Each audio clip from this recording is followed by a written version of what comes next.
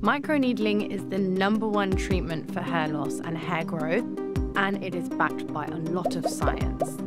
These are my credentials, and microneedling has been one of the key factors to helping me regrow thicker, fuller, more healthier hair. So I have androgenetic alopecia.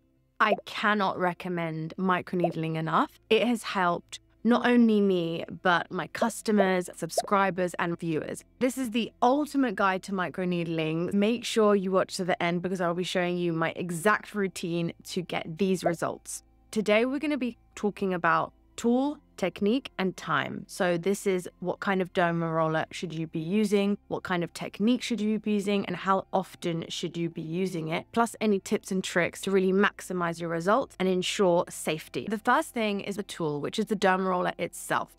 What's the needle length? What type of derma roller should you get? Now, if you take away anything from today's video, you need to know that you should be only using a real needle derma roller. That is a derma roller with individual needles.